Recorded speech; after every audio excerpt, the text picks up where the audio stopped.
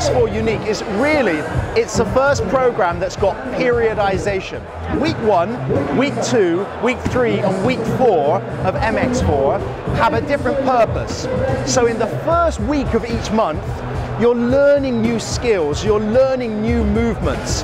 And then by the 4th week, we've built up the intensity, so we call it the density week. So I believe it's the first program that's had undulating periodization, and it's built around an entire year's structure. Every single session, you get cardio, power, strength, and endurance. Now, those are, I believe, the most important components of fitness. We call them the pillars of fitness. Now, of course, there are other pillars. There's mobility, there's flexibility. But we've built into MX4 the ones that are going to give you the physical and visual results the quickest. What I find with a lot of programs is it requires the instructors to do a lot of work.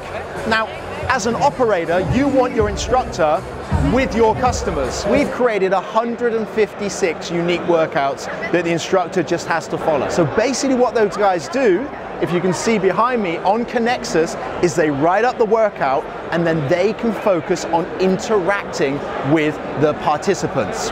They coach them, they motivate them, they encourage them to think about the workout all the way through.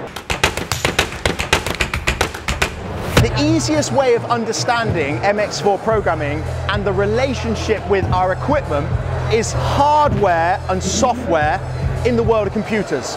If you've got a computer with no software, it doesn't work, it doesn't function. So what MX4 does is it brings to life the hardware. Now, all of our equipment is very intuitive. You can get on it, you can work it out, but what we do is we optimize the use of that equipment.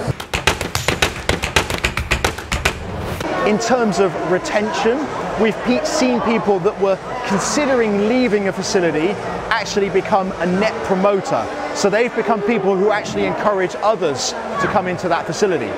From the physical point of view, what's been most interesting is with most fitness products, you'll usually see some people get spectacular results and some people sort of just hover around normal.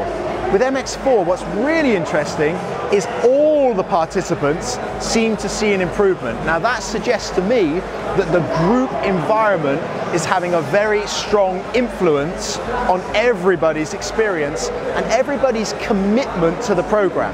So that's a really exciting prospect for anyone who puts MX4 into their facility, that the chances are that anyone who chooses to commit to it are going to see some great results.